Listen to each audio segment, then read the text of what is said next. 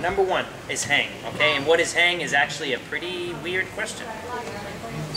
Is it logic, is it? It's kind of logical, do you think? Come on over, let's look at somebody hang.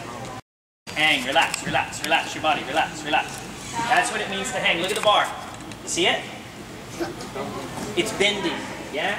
Bending. Okay, so come down, drop down. Support. Support. In the beginning stages, do you guys start at support?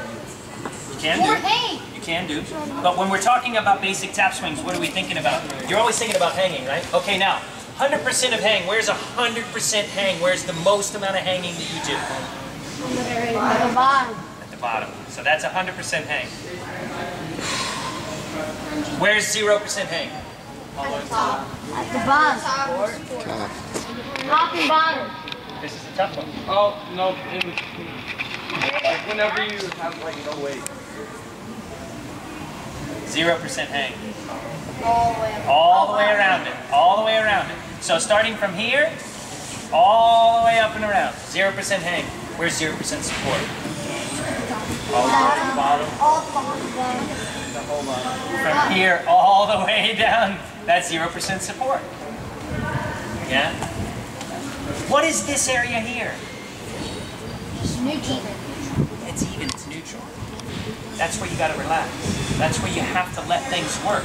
That's where, if you're moving in this direction as you're gianting, if you're gianting this way, Charlie, then what you want to do is when you're in 100% support here, as you're falling down, what should you do here? You should just be, just relax. You gotta let it work, you gotta let it go.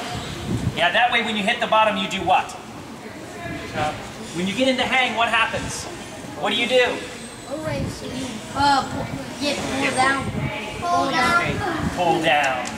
You pull down. You pull down. And why is that cool? Why does that? What does that do? Because it goes. What does it do? When a bar goes from this position and it goes to this position, what is it always going to do?